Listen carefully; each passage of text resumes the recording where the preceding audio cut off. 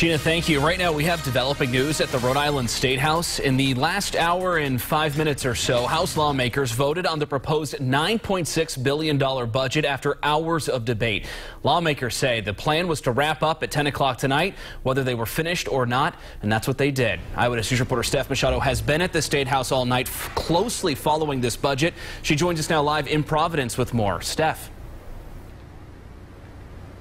Steve, everyone has now gone home. I'm in the empty House chamber after they passed that budget, as you say, just minutes before 10 o'clock. The vote was 66-7, 3 Republicans joining the Democrats in approving the $9.6 billion budget. This is, of course, how they fund the government for a year starting July 1st. Now, they revealed just around 9 o'clock the framework for legalized sports betting, which is part of this budget. This was a deal negotiated between lawmakers, the governor, the vendor IGT, and Twin River casinos. What they decided was that the state would get 51% of the revenue from this new form of gaming. IGT would get 32% and Twin River would get 17% of the revenue. That was just one highlight of many. Lawmakers in a marathon of votes passed a car tax cut. They passed a hike on medical marijuana dispensaries.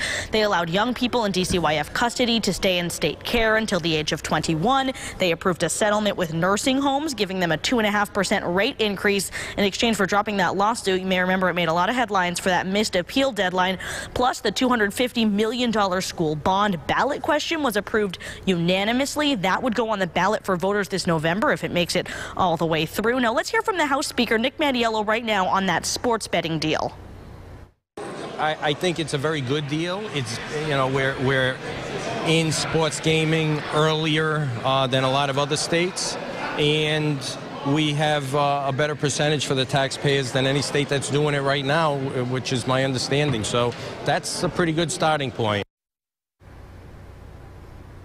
And lawmakers added a surprise amendment to the budget tonight. They increased the tax credit for motion pictures or TV shows filmed in Rhode Island from a 25% to 30%. Now, 7 Republicans voted against the bill. The minority leader, Patricia Morgan, says the government is just spending way too much. The budget is expected to go to the Senate next week. Live at the State House, I'm Steph Machado, Eyewitness News.